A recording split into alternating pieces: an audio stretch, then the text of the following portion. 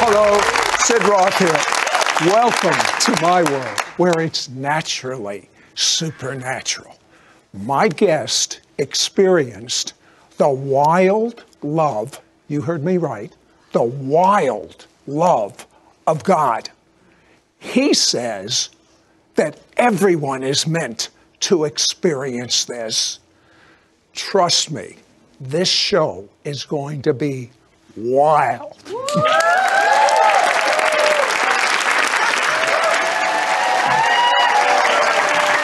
Hi, Sid Roth here with Chris Dupre. And let me tell you something, no one should have to go through what Chris went through. His dad was a bombardier in World War II, POW in Germany. He was tortured in the worst fashion a human could have. He came back a war hero, but he also had a condition that no one understood back then. It was called PTSD. And Chris, for some reason, he chose you to take his anger out on. What happened? My dad came back. No one knew that there was another side to him now. I don't even think he knew. And shortly thereafter, he married my mother and had 3 children. First a daughter, and then a son, and then myself. I was a healthy, strong, energetic, full of vinegar kid. And I ended up getting the brunt of this internal anger that no one, even family and friends, weren't aware of. It was just kind of contained in my house. And there was one day your mother came in unexpected, and what did she observe with her eyes? Yeah, she never said. It was always done behind her back, and then suddenly she came in unexpectedly through the back door, and I was in the kitchen, and I was flying across the kitchen. I don't know, I was 8 years old. I can't remember what it was. I was kicked, I was thrown. I hit a wall, and that's when she walks in and sees the situation and takes us away, and my life became very different. You said that was the first time you ever felt safe. Yeah, oh yeah. I remember it so well because I was in school. We changed houses, and the first day I came home from school, I walked in. There was a house with a loving mother, chocolate chip cookies, baking just for me. And I remember feeling, I wasn't crying, but I felt like it because I knew I was safe, and I knew that every day I could come home and I didn't have to run and hide. Now, he became quite an athlete. In fact, he figured he'd get a scholarship. He had his whole life lined up, but he had an injury. And so he did go to college, but in college he was depressed, and so he didn't make it in college. And he went home, but he went home to a surprise. His mother and his brother and sister, they all were not just believers, they were radical believers. And one day, your sister took you for a short car ride. What happened? Oh my goodness. Well, that's how I found out they were all believers. I picked her up to take her to her college graduation. And in the car, in a 5-minute drive, she tells me, oh, by the way, I got married. I said, what? You got married? Why didn't you tell me? And she goes, well, he's an unusual man. Well, what's he like? Well, he's a prince. You married a prince? And I don't know about it. She goes, yes. And then she got really quiet. She goes, he's the Prince of Peace, and his name is Jesus. And I just started laughing, and then I realized, oh, I don't want to disrespect her. I stopped and I said, what else? I said, well, I also prophesy. I said, you prophesy? You tell end time things? No, not like that. It's like God's heart and intent come through me to other people. I encourage them. And I just said, well, what's God sound like? And she said, well, he sounds like me. And I said, well, then I don't want him. I've had enough of my sister over the years. I didn't want God to sound like my sister. So then you hear a voice. Oh, I'll never forget it. Actually, my buddy Mike was driving the car. We pulled in, we dropped my sister off, and then we went around to the parking lot. And we're laughing hysterically about this conversation. And I'm in the back seat. He was in the front because there was another person there. And he gets out of the car, and I start to get out from the back seat. And there's nobody in the car. It's just the two of us at this point. And I hear a voice say to me from the back seat, everything your sister just told you is true. Who was that in the back seat? A voice. There was no one there. there. I turned around and looked, and Mike was 15 feet away from the car. Was it like an inner thought, or was it an audible voice? It sounded just like this. Everything your sister said is true. And it sounded as clear as what I just said to you. I turned around and looked, and there's nobody there. And I closed the door. And the second the door closed, I was completely sobered. I'll tell you what, you think this is wild? It's just starting. We'll be right back. As I said, we're out here with Chris, we prayed. And Chris, it's still hard for me to comprehend. You hear the audible voice of God. Mm-hmm. You still resist. Oh, yeah. But your family is persistent. Oh, and you want to get your sister off your back. So she says, Chris, I want to say a prayer with you. And you say, okay. And so she started this prayer, and I'm holding her hands because she wanted me to hold her hands and repeat after me. And if you don't believe it, don't say it. So I prayed a prayer, and I kind of believed every word. And so she went out, and I sat there, and I knew that I was changed. But I was fearful that being in sports for years and years, I had a mouth on me. And we understand. Yeah, okay, there we go. I woke up the next morning, and my vocabulary, my speech pattern was different. And the words that would normally come in didn't come in. As a matter of fact, I shunned them. In which I just know, God, everything together just tells me, you are here. You've changed my life. And it's almost like I can't wait to see what else is coming. Well, something else did come. Yeah. Paul said, I don't know whether I was in my body or out of my body. Remember reading that? He had such an experience. What happened? Oh, I had an hour off for lunch. I worked across the street, always come home. I would make the same thing every day, a bologna sandwich on white bread with mayonnaise. And so I'm standing there with my bologna sandwich, and I feel breeze, and I'm thinking, okay, who let the window open? This is Rochester, New York in the middle of winter. And I open my eyes because of a breeze, and I'm standing on a hillside. And the next thing I do is I look up, and Jesus is coming down, and I'm going, this is not a dream. Or is it a dream? And so I picked up a clump of grass, and I put it in my mouth. Because I thought, if this is a dream, I won't taste it. And it was grass. And I spit it out. It tasted terrible. I pinched myself. And then he stands there, and then suddenly he comes, and he looks at me face to face. And I'm filled with shame because all I know is what I'm not. I haven't yet been told who I am. And he looks at me, and he goes, I love you with a wild love. I thought, wild love? I've been brought up in a church where you do things decently and in order. And wild doesn't fit. And he heard my thinking, and he looks at me and goes, yes, it is wild, because wild means it's untamed and it's uncontrolled by man. No man controls my love for you. And then I went, as wild as you want, God, as wild as you want. He actually said that to you. Oh, he said that to me, looking right at me.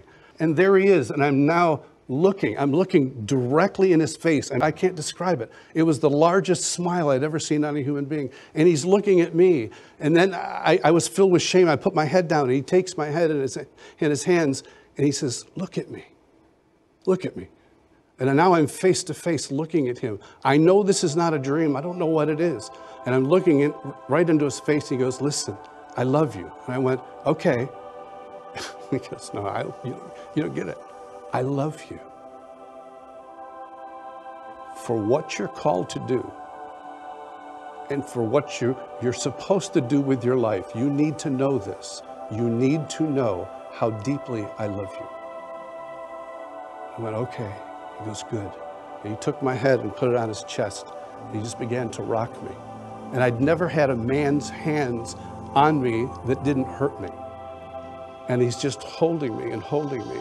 And suddenly a ball of fire shot out of his chest, hit my chest. I found myself back in my room. My bologna sandwich was over there. And I'm weeping and weeping and weeping. And I threw myself on my bed, and I wept and I wept. And suddenly I go, I've got to go to work. I got to get up. And I picked up my pillow, and I thought, well, I'll just take the pillowcase off because it's wet. And then when I picked it up, it was dripping from the bottom of the pillow. And I put my hand on my mattress and pushed my hand, and water sprouted out. And I realized 20 years of pain I was delivered by a face-to-face encounter, and through my weeping, 20 years of pain delivered my heart from the pain of my father and the abuse that I took. And shortly after that, someone brought up his dad to him. In the past, when he would hear his dad's name, the fear, his stomach would churn, the hurt, the disappointment. And he noticed he didn't have those same feelings. And when we come back, I want you to find out what God did as far as forgiveness, because this is off the charts. Be right back. Now, this experience that Chris Dupre had was so wild that he took, if you remember, he took a piece of grass, a clump of grass, and put it in his mouth. Said, "Is this real? What is going on?" Well, after he woke up and cried, what did you have in your mouth? Well, I woke up, I went back and wiped my tears off, went across to work, and you know, somebody said, as soon as I said something, they said, "What'd you have to eat?" And I said, "Well, I had a bologna sandwich." And they go, "Well, you've got all sorts of green stuff in your teeth there." I said, "What?" And I picked up, and there was a clump of grass that came out of my teeth.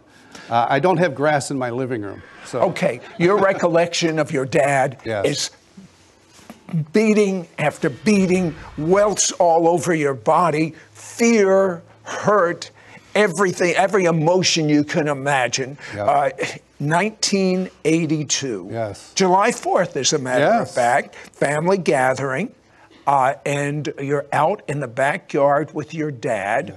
God tells you, you feel the presence of God, and God tells you to do something that is against every fiber of his being. He tells you to hug your dad. Yeah, I didn't hug my dad. I didn't grow up hugging him. Our physical connection was not hugs. And the Lord had said, "I want you to forgive your father today." And I said, on the way there, it was July 4th, his favorite day of the year, July 4th celebration. And I said, "Well, Lord, I already forgave him." He said, "No, face to face." I was like, "Oh, I don't want to go face to face with him." So I'm standing there by the garden, and he's alone, and I go, "Dad, I have to tell you something." He goes, "What?" He goes, it's about when I was little and you lived with us." And he goes, "Yeah, what?" It's like, oh. And all I could say was, instead of running through a list of things that I wanted to forgive him for, I just want to say that I love you and I forgive you for everything that happened. And he didn't say a word. I was waiting for him to say, "Forgive me for what?" or yell or try to hit me, and nothing. And he didn't move. And the Lord said, "He needs your touch. Put your arm around him." It's like, I don't do that. And I heard, "Now." It must have been very uncomfortable for you. Oh, it was. And so I remember putting my arm around him thinking, I've just exposed my side if he wants to go for it. And so the second my hand touched his shoulder, he began to bend over and weep and weep and weep. And he was crying uncontrollably with everybody around at a July 4th picnic. It didn't matter. He is crying and he's crying, and he starts to almost fall to the ground, and I'm holding him up, and he realizes he's not going to make it. So he puts his hand over around and grabs my belt. The second he touched my waist, I bent over and I began to weep and weep. And the two of us are standing out by the garden with kids playing, dogs running, hot dogs burning, and we are just bending over, weeping uncontrollably for about 3 to 5 minutes. And some supernatural connection or reconnect took place during that time. And suddenly it stopped, it was over.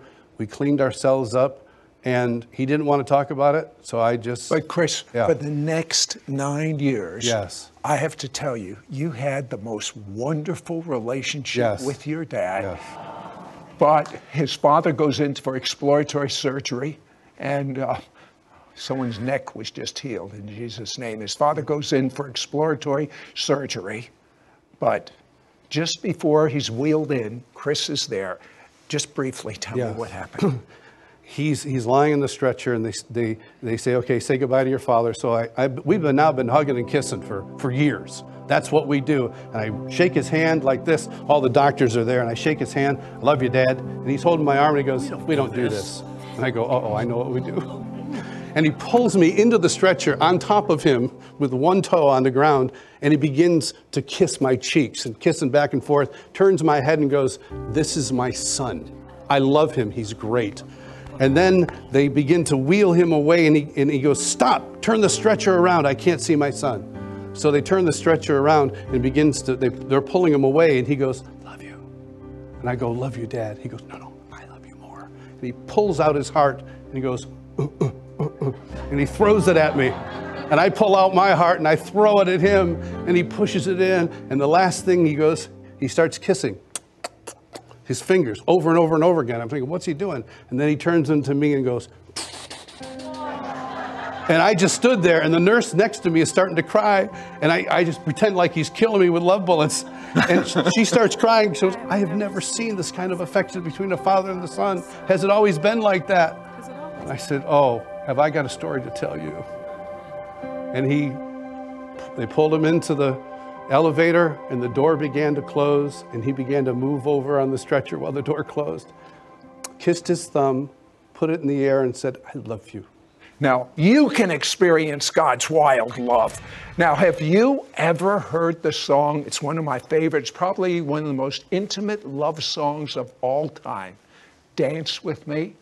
I just happen to have the author of that song here. Chris Dupre, would you go to the music set and sing that song? I would be honored. Chris is going to impart the wild love of God upon you. Are you interested? Yes. Me too.